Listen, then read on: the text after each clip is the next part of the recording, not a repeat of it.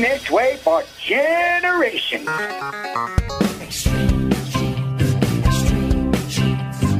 Dates in the Bible don't quite match the marriage certificate.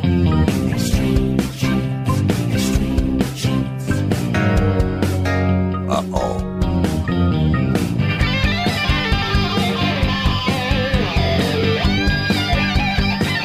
And hello, America. And welcome to America's Family History Show, Extreme Genes and ExtremeGenes.com. It is Fisher here, your radio root sleuth, on the program where we shake your family tree and watch the nuts fall out. Well, we've been hearing a lot of talk back about what I was setting up last week, teeing up this show, because we've got Gage and Justin DeWitt on the show. And if you didn't catch what was going on, well, last week we talked about it. These guys not only dug up information about their ancestors, who happen to be my ancestors, but they've also dug up the ancestors. Yes, you're going to want to hear the whole story behind this, how it came to pass, what they did, how they got their permissions, what they've discovered as a result of it. It's all in two parts coming up here in about 10 minutes or so. And David Allen Lambert is in with us from Boston right now, the chief genealogist of the New England Historic Genealogical Society and AmericanAncestors.org. And David, this is going to be an interesting interview today. I really dig my ancestors, but you take it to a new level, my friend.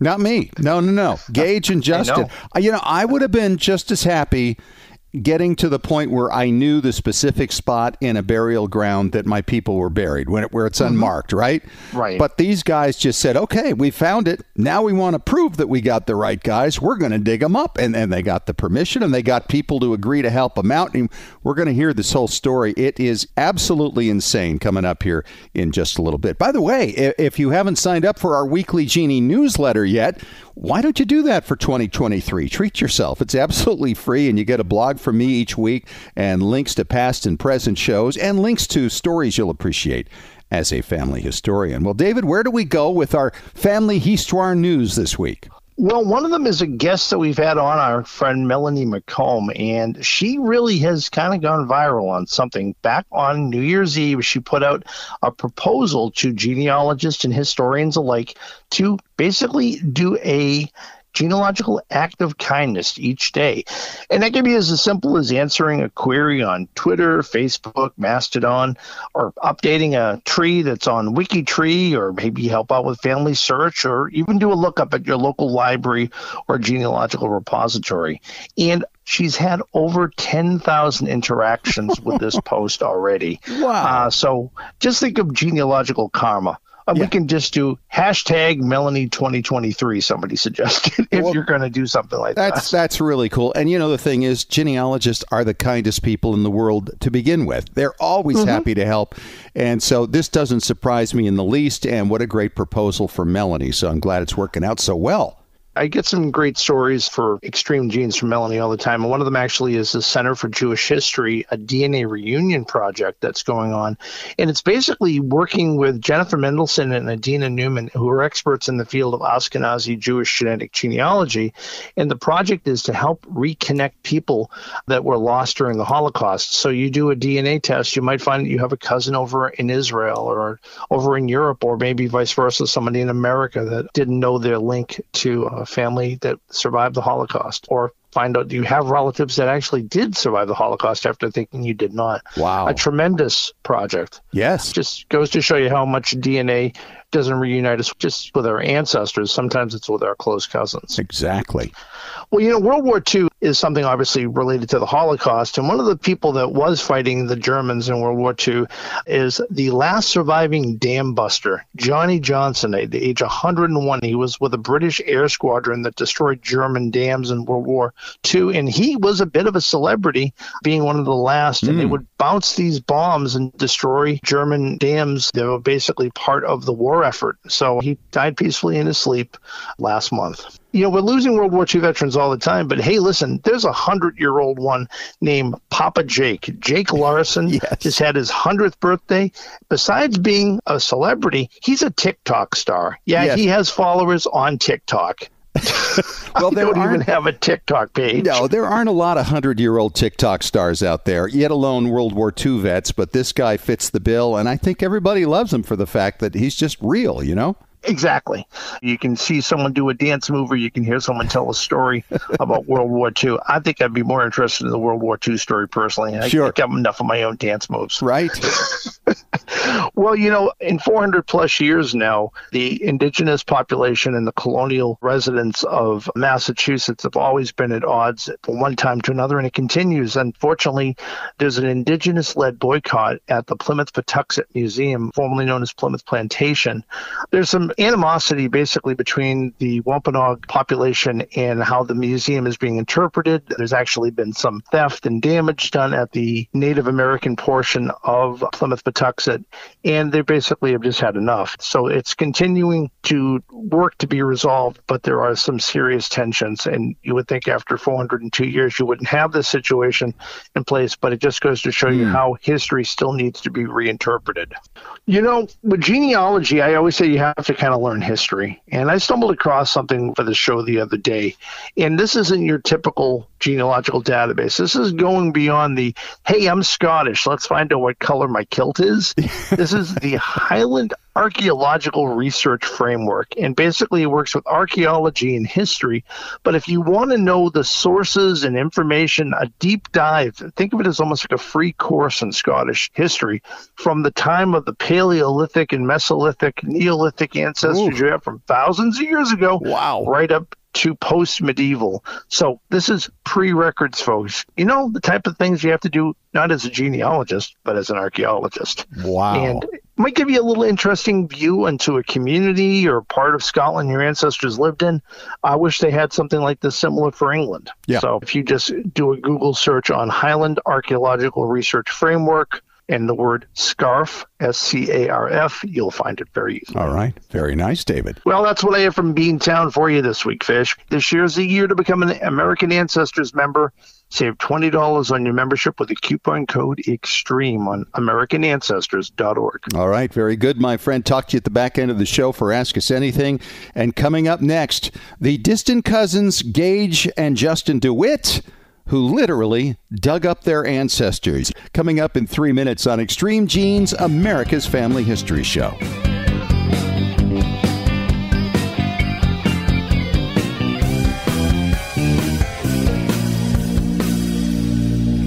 What have you always hoped your children and grandchildren knew about who they are and where they come from? What traditions and stories do you want them to pass on to their children? How do you find the time to weave together the beautiful history of your family, one ancestor at a time? Or maybe you're ready to find your birth family or a missing branch on your family tree. You don't have to build your family tree and your personal story alone. No matter how much genealogy experience you have, mysterious brick walls happen to all of us. It takes a village to keep your family story alive, and Legacy Tree Genealogist is here to help.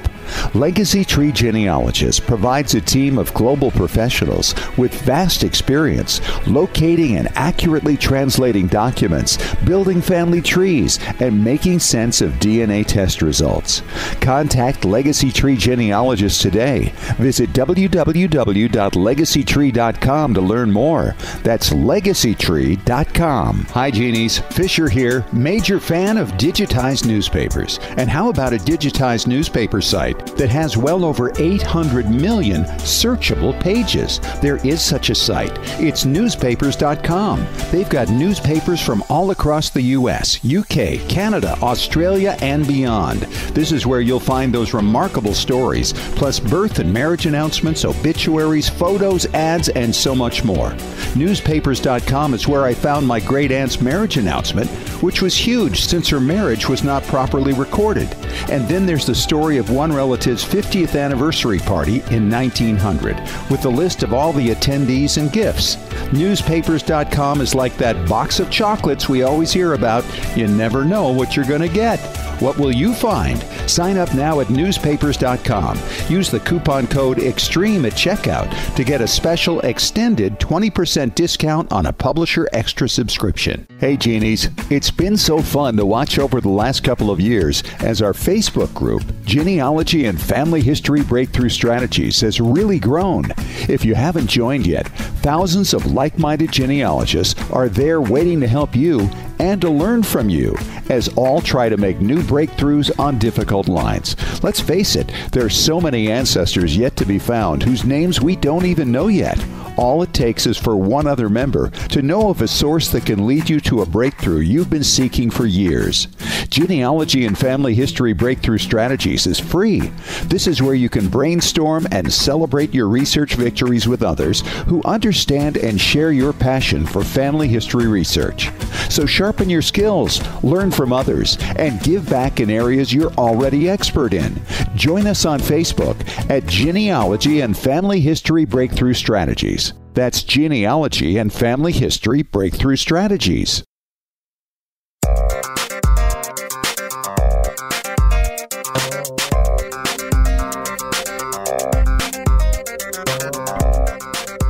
Well, welcome back, Genies. It's Extreme Genes, America's Family History Show, and extremegenes.com. Fisher here, your radio root sleuth. And you know, over the holidays, unfortunately, my wife got sick with COVID. We couldn't do much for Christmas. We were supposed to go on a trip. And so I wound up researching for about a week on some ancestors in upstate New York. And among them is Tjerck Claessen DeWitt, who is my 7th great-grandfather on one line and my 8th great-grandfather on another line. And I found out that there are a couple of guys named DeWitt who wound up in Kingston, New York. And if you think you've gone down the rabbit hole before on a project, you got to listen to this story. First of all, welcome to Gage DeWitt from Louisiana, Justin DeWitt from Kentucky. And guys, it's nice to meet you, cousins. And nice to meet you too, Scott. Now, Absolutely. These guys have gone deep in the weeds in researching Tjerck Claessen DeWitt, and you would think that everything from 300 to 400 years ago would have been dug up on this guy by now. Well, much of it has, but he himself has not until these guys came along. Yes, they have actually identified the unmarked grave of Tjerck Claessen DeWitt, and they have excavated it with the help of so many other people, and they're doing research now on the remains, and it's unbelievable. First of all, you guys are not even close relatives, are you, other than your personal friendship now? You're like 5th cousins?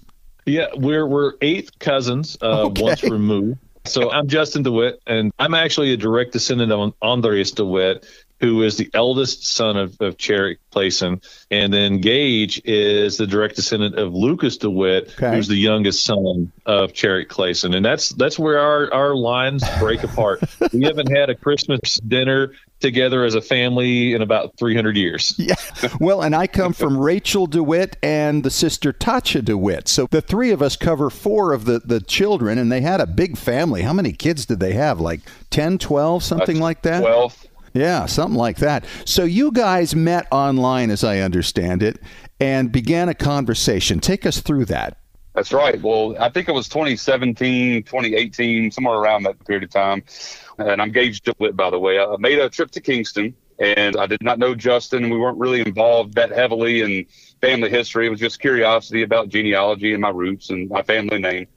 So I made a trip to Kingston because I was aware that the house that Tjerck built still stands. It was still in the family until recent history. And to see the church, the old Dutch church that Tjerck and Barbara were involved in its infancy, and took photographs of their homes, just various DeWitt houses, the documents. I went to the Hall of Records, saw a bunch of documents, including Tjerck's will, and I took photographs of all this stuff. And I was a member of this group called Dutch Genealogy on Facebook. And I just uploaded all this stuff, and Justin messaged me and said, hey, we have the same last name. I think we might be related. And we quickly figured out how we were related. And it just kind of grew from there. We decided we had a common interest in DeWitt family history. And through our research, our early research, we determined that there was really nobody actively pursuing DeWitt family history as a formal organization. So we learned that the DeWitt Family Historical Society was actually a group in the 1800s that kind of disbanded, and we just picked it back up. We picked that group up. We reestablished it, and we set out almost immediately to determine where Tjerck is buried, because it's always been a mystery. Okay. And so how do you start with something like that? Because it's a 300-some-odd-year-old cemetery, and the graves are not marked. How did you go about identifying the exact spot? So that's an interesting situation there. The big thing that Gage and I had talked about, and we have a likeness on, is going back to source documents where possible. Yes. As we all know, and all the people who are doing, amateur genealogy, it's listening, you really can't trust the internet, because if one person gets something wrong, 1,000 people will take that and start adding it to their family trees. And then the next thing you know, it becomes canon when it wasn't really accurate. Sure. And we had come across that on a few pieces. So we had decided that mutually we needed to try to find source material. And it really started off with going to the Hall of Records in Kingston. And we started digging through the Hall of Records there to try to find information. And it was during that time when we had established finding some original documents. And the big piece was Tjerck Claessen's actual will that was written in 1698, 2 years before he passed. That right there gave us an in to find out who donated that. And we found that person. And as it turned out, that person had a plethora of other family documents, including Andreas and Jonathan DeWitt's Bible. There was a lot of Dutch records, burial records written in the empty pages of the Bible. And then from there, we set out to reach out to somebody who could help us properly translate it, because we didn't believe Google Translate would do well for Old Dutch. And it turned out that the founder of the New Netherlands Research Center, Dr. Charles Gering, he's been doing Old Dutch translations for almost 50 years. He is the quintessential person in America to translate Old Dutch documentation. We reached out to him. He was more than happy to take this old Bible in and start doing the translations. And that's what started it. The translations that he provided us with gave us the validity of not only the death dates of all these individuals, but also where they were buried at, knowing they were buried in the churchyard of Kingston. So they were physically there. Yeah. And then from there, we started piecing in the puzzles around other documents that we found to start trajectorying it around a cedar post. And we knew the cedar post existed based on documents. And then from there, we went forward into actually unearthing different types of records, again, all source material, till we actually came across a late 1840s, early 1850s, very, very old photograph that actually showed the post still in the ground. And some of the old headstones, which are now withered to almost nothing, they were visible there. They were still there. So we knew from that perspective, within an area of, let's say, 6 to 8 inches of where that cedar post was, and based on the documents, based on the source material, all of these individuals, including Tjerck Claessen, should have been buried there by that cedar post. Well, and back then, of course, the Dutch had a different way of burying families. So let's talk about that, because that's important. Yeah, absolutely. I mean, Justin and I, we were researching this to figure out exactly what we should expect. How would these burials be laid out? Where should they be buried? Did they keep families together? Did they separate families based on which line you came down or what? We really didn't know going into it. But through our research, we determined that the Dutch custom of burials was quite different from the English. All the headstones you see from that time period, 1700s, are almost always English headstones. There's not a lot of Dutch headstones, particularly in Kingston. Now, I really can't speak for too many other areas, but at least in Kingston, you do not see a whole lot of Dutch headstones from that era. And the reason being is because the Dutch would typically mark an entire family plot with one marker. And unfortunately, for a lot of families, that marker was usually wood.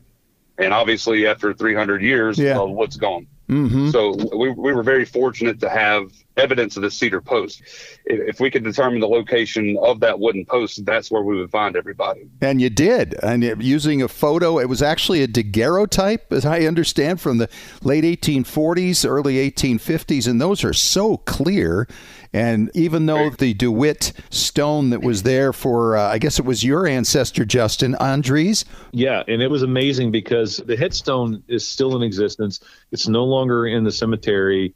It's in the museum at the church because that was the oldest headstone that was in the churchyard. So they wanted to preserve it. But it had been weathered to a certain extent. But this old daguerreotype, because of the clarity of the photograph, we were able to extract that not only was Andreas's death record on the headstone, but also his wife, Jonica. So that was important because that validated that two burials were there being marked by a single stone. Sure. And if we go back to what Gage was talking about, the fact of how the old Dutch buried people, the practice, the original customary practices that came over from Friesland was the fact that you would put a single post or a single marker and you would bury the family around that. So that was a very telltale clue to say, we know that there's more than one person buried here. And if we go back to the historical knowledge of the Dutch customs in the 16th and 17th centuries, they would have buried the families all around a central marker. And knowing this marker existed based on this daguerreotype photograph, you couldn't get any closer to X marks the spot than what we had at that point. So my question to you guys is then, for most of us, I think that would have been enough to say, this is the spot. Maybe we could put a marker right here and say, this is where the ancestors were. But you took it a step further, and how did this evolve the way it did? Well, to be honest, it just wasn't good enough for us to just put a marker there. And the reason why it wasn't good enough for us is because they built the current church building in 1851. The original church that Tjerck and Barbara and all the other family members would have went to was actually in the corner of what's now the churchyard. They built a bigger church in 1851, and they built it in the middle of the cemetery. So they covered up hundreds of graves, and they moved a lot of stones. And the old church lore, if you ask anybody locally, would be that none of the headstones are in the original location. Okay. They've all been moved at some point, and we knew that probably wasn't the case in the DeWitt plot, but we couldn't really prove it unless we dug. And so what we didn't want to do is put a marker there if they're not there. I mean, they would deserve a marker, but we wanted to 100% validate that that was where they were buried. And we actually were validated in that. We know that those headstones have never moved. We have the photograph of the cedar posts, and that picture predates the building of the church. Okay. So we were validated in that. That is amazing. So my question then is, who did you go to say, we want to exhume the bodies here?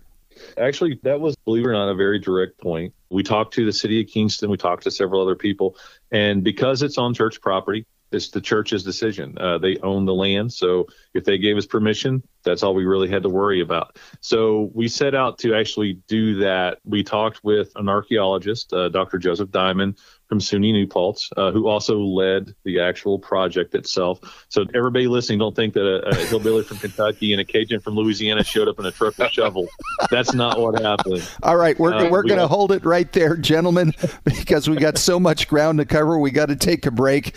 And when we return, we're going to talk about the dig, what you discovered, and what we're learning about our ancestors as a result of this. When we return in 5 minutes on Extreme Genes, America's Family History Show.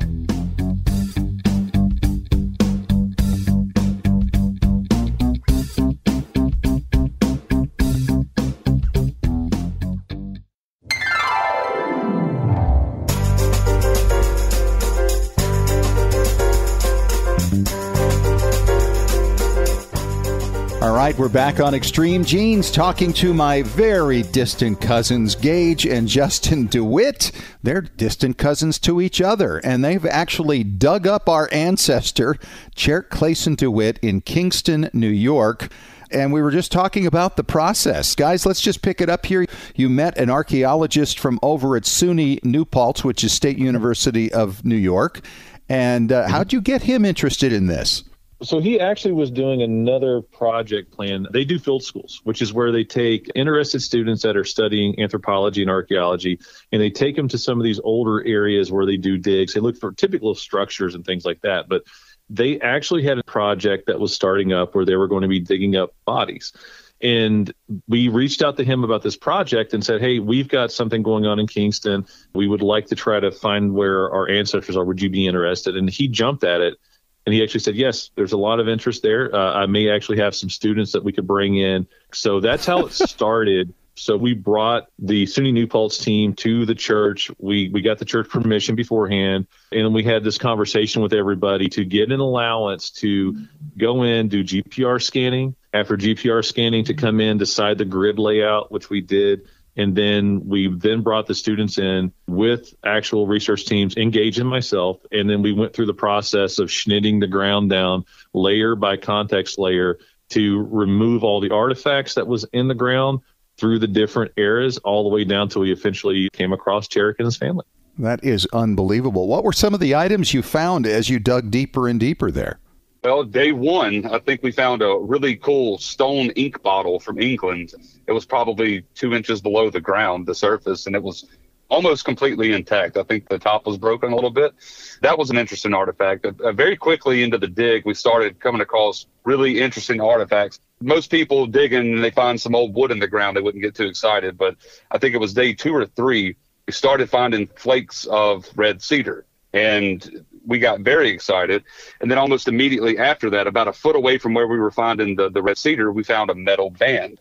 And we know through historical documentation that the ADW stone and the cedar post were held together with an iron strap. Huh. And we know that. And we found the iron strap that held the stone and the post together. And not only that, there were two hooks that were staked into each side of the cedar post and wrapped around the top of the stone to further support it. And we should explain to everybody that ADW is Andries DeWitt, who is the oldest son of the ancestor Tjerck Claessen DeWitt. That's right. Yeah, he's the oldest son of Tjerck DeWitt. So there was never really a question where he was buried. It was just a matter of finding where the cedar post was and where the bottom part of the stone is, because his stone was broken off at some point and fell over, and they put it in the church within the last 100 years. So we knew we should find a piece of that stone in the ground.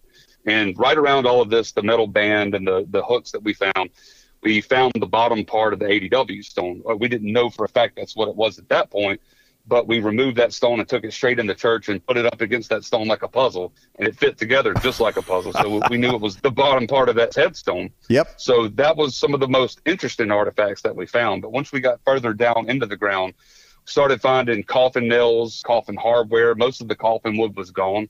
All the little hooks that you would use to lower the caskets down in the ground.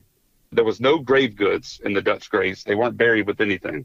So we didn't find any personal artifact belonging to any individual. We did find some pretty interesting stuff. Now, how many individuals did you find? Well, we found 7 and we removed 6 because one of them basically was too far into the sidewall for us to remove the entire body. So we just made the decision to leave that person there for the time being. And 2 of the 6 that we removed actually had headstone markers. We knew who those people were. But in order for us to get a clearing of the area to ensure no bodies were buried at a lower depth, we had to remove them as well. And that was Neltje DeWitt and then Rachel Dubois DeWitt, the wife of Colonel Andreas. The ones that we're most interested in to the east of the cedar post were 2 men. And then to the west of the cedar post were 3 women stacked on top of each other. Okay. So those are the ones that we're doing the deep level analysis on to really validate those people. Now, you dug down and you've told me off air that you got about 8 feet down to make sure that there weren't any people below. But the deepest one would have been the earliest one, which was the immigrant ancestor Tjerck DeWitt. And you identified the man you thought it was. What has the analysis shown you?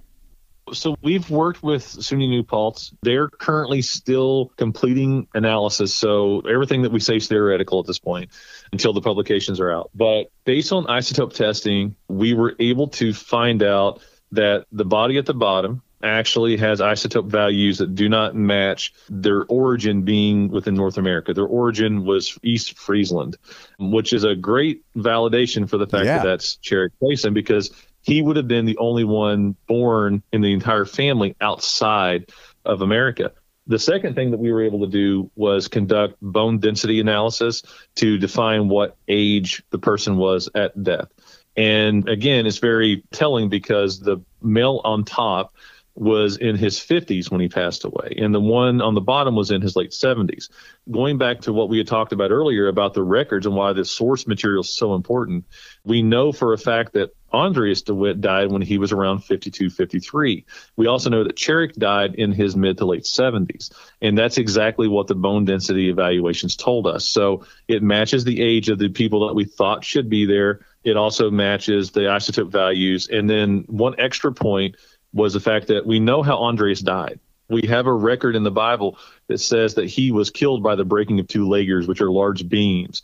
The male body that was buried atop on the upper body, his skull was fractured in multiple areas. He had clean breakthroughs all across his cranial cavity, which would have been mortal wounds. So we know, again, based on the records, that matches the death of Andreas. The age matches that. His isotopes show that he was basically from North America. The one at the bottom did not have the same origin factors. His origin was East Friesland, and his age matches the death date age of Tjerck. So that's how we're able to validate who's who. Wow. And you guys haven't done DNA yet, but I assume that's coming? Yes. Yeah, that's coming down the road. But we're also doing facial reconstructive work as well with a different university. I'll let Gage kind of step in and talk a little bit about that. Yeah, so early on in the project, we were very interested in seeing what our ancestors looked like. We have no portraits from that time period of Tjerck, Barbara, or any of the first 3 generations of our family. Either they never had portraits made or they just haven't been discovered. So we were always interested. We were a little bit concerned about the age of the burials. Tjerck died 322 years ago. So we were kind of concerned about the condition of the remains. His skull was in good enough shape to actually photograph and send to LSU in Baton Rouge. They have one of the best forensic facial labs in the country. And because our story was so interesting, we were able to convince them to do this for us. That is ongoing now. So hopefully within the next 2 months, we'll have Tjerck's face back. That is unbelievable. And guys, then when this is all done, of course, you're going to rebury these guys and mark the spot, which is going to be an amazing thing, too. When do you think that'll happen? Yeah, so we're looking at probably between 18 and 24 months. We have to have time to go through everybody, do all the testing, all the validations. But the plan is to do a reburial back in Kingston around, like I say, 18 to 24 months from now. And we're looking to do a proper old style, old Dutch burial. And obviously, we want to make sure that we have time to reach out to all the DeWitt lineages, as many people as we can, living descendants, so that way they all have an opportunity to come up there and take part in this and helping us rebury our ancestors. Amazing stuff. That's Gage and Justin DeWitt, distant cousins to each other and to me, for that matter. They've dug up our ancestor. Thanks so much, guys. Thank you all. And by the way, just real quick before we close out, if anybody listening is interested in being involved in our project, you can reach out to us at info@dewitthistory.org. Just send an email and we'll be happy to get back with you. All right. Thank you so much. Coming up next, David Allen Lambert, as we go through another round of your questions with Ask Us Anything on Extreme Genes, America's Family History Show in 3 minutes.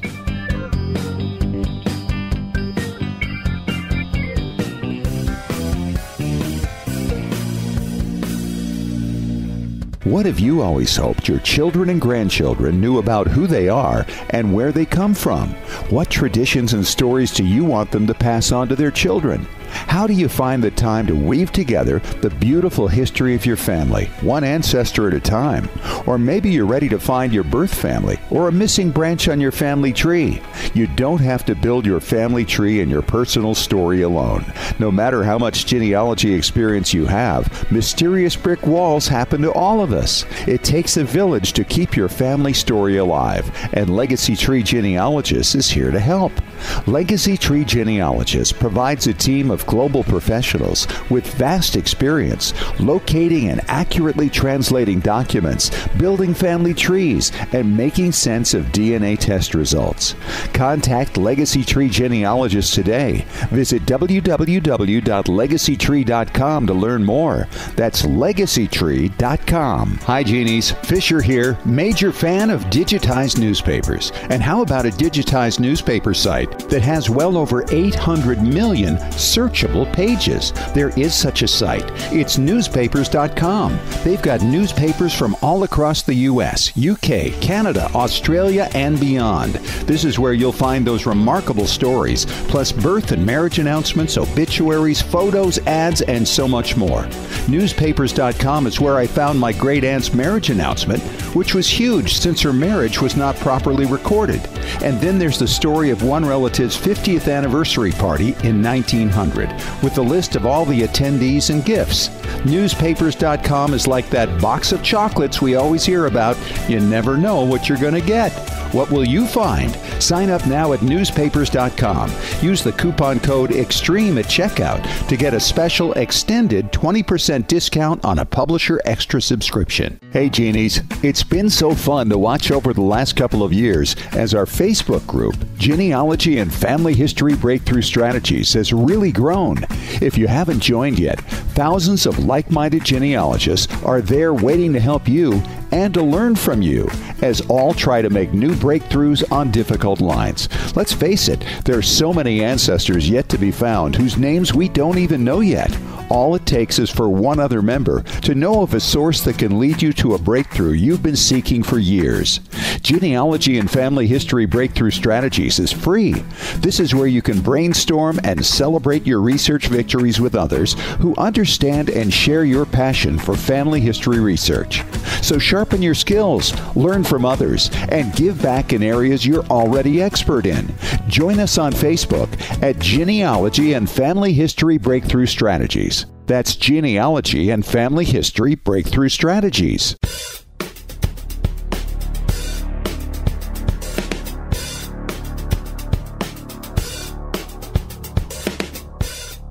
Okay, we are back for Ask Us Anything on Extreme Genes, America's Family History Show at extremegenes.com. David, I'm still kind of catching my breath from all this thing about literally digging up ancestors. So it's good to move back to the basics, right? Come back to center here with this. And our first question comes from Lisa. She says, "You're a regular listener in Pocatello, Idaho. Fellows, I'm new to all of this and I'm stuck. I'd like to find some pictures of my great-grandparents and 2 times great-grandparents. I'd appreciate your suggestions." Boy, there's a lot we can cover with that. But I think you take the cake for 2023 because you're the only one I know that can do a selfie with their how many great-great-grandfathers? 7th grade and 8th grade because I come through them twice. Yeah, I don't know if I want to see that selfie, but I'm sure you're going to try it. Well, the best place to try, obviously, is relatives because your older relatives might be the ones that have the photos. And better yet, as you've learned and I've learned, they're always looking for someone to give them to because they're afraid they're going to get thrown out because not all their kids are always interested. Oh, absolutely. And it's not always the old people. A lot of the times it's just cousins. This is the thing. I think we become so addicted to the internet. We think if we can't find it there, they're just not out there to be found. And we get a little bit lazy. And we don't pick up the phone and track down a cousin and call and say, look, what have you got? I've got things to share with you. Do you have some things you could share with me? And if you don't, who in your group, who in your circle, maybe among second cousins or even third, has some stuff that you think might be interesting to everybody? And I've done that so many times over the decades that I've come across so many things that wound up in my ownership. And if not, I've been able to make copies of them that are absolutely fabulous. So there is just so much to be found out there. That is the archive in the attic that we refer to so often. And these may not be online, but that being said, you never know what may have already been scanned and put online. Yes. Places like Find a Grave. It's not just photographs of gravestones. Occasionally, people who collect old photographs like I do, well, I might scan it and match it with his grave in Ohio, and I've never been to his grave, nor am I related to him.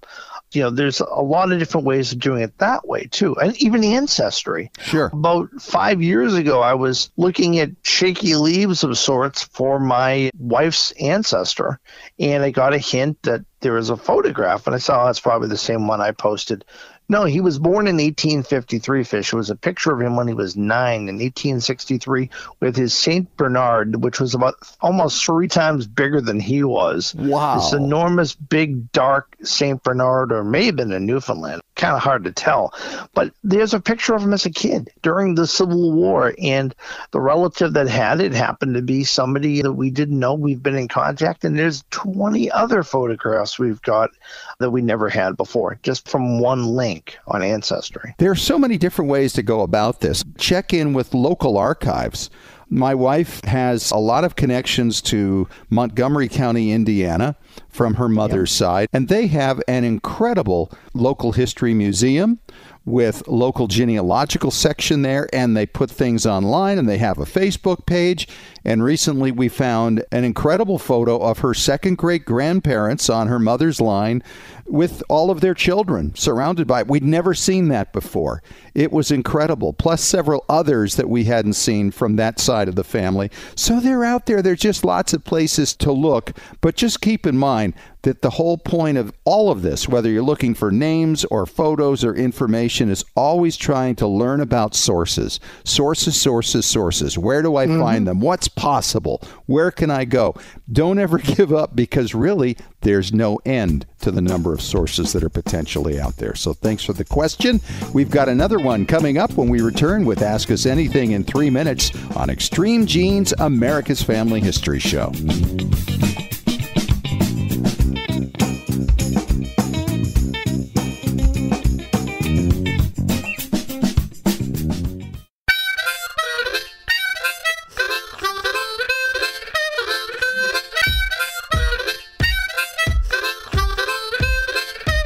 All right, back at it for our final segment on Extreme Genes for this week. It's Ask Us Anything. Fisher here with David Allen Lambert, and this question's from Harmon in Duluth, Minnesota, David.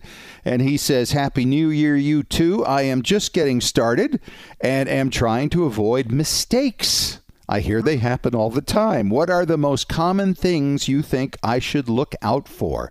That is a wide open question, David. Let's get going.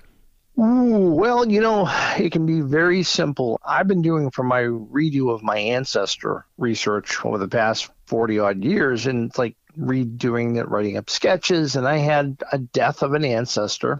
I couldn't find her burial, but it was carved on her gravestone from the 18th century that she died in 1778. According to the burial records of the church, she didn't get buried for a year later, so something tells me they carved the date wrong, and she died in 1779. Interesting. And it's definitely her. So I always say, no pun intended, don't take that gravestone for granted, because you never know if the date is correct. That's true, but sometimes that's the best place to look. I mean, if you can't find a death record, or it's before there were death records, or maybe there's no church record, the tombstone is a good starting point. Exactly. And also one thing I want people to keep in mind is just because it's not on Find a Grave or Billion Graves, there is possibly a gravestone out there. Not all of them are online. Yeah. Exactly right. All right, that's one good one. Here's another one that really drives me nuts, and that is people who try to extend a line one more generation than they should. And as a result of that, they attach people to the wrong parents. And we see this all the time, and it's just based on speculation, and then it gets repeated over and over and over and over again. And that happens, of course, because, well, it's the internet, right? And so you want to be really careful about those end-of-line ancestors, especially on Family Search, where it's all a wiki model. You want to make sure that those names are correct, because people they want to feel like they've accomplished something. So they try to squeeze out one more generation, and they get it wrong. Well, that's true. And one of the things that people I find, at least with New England research and any colonial, is that you want to get across the pond. You want to find your ancestor over somewhere in Europe. So the first time you get a match of a Thomas Wilson born about the same year yours was, it's got to be yours by process of elimination, right? Yeah. Wrong. You've got to realize that you turn the page in the church records and that baby may have died 6 months later.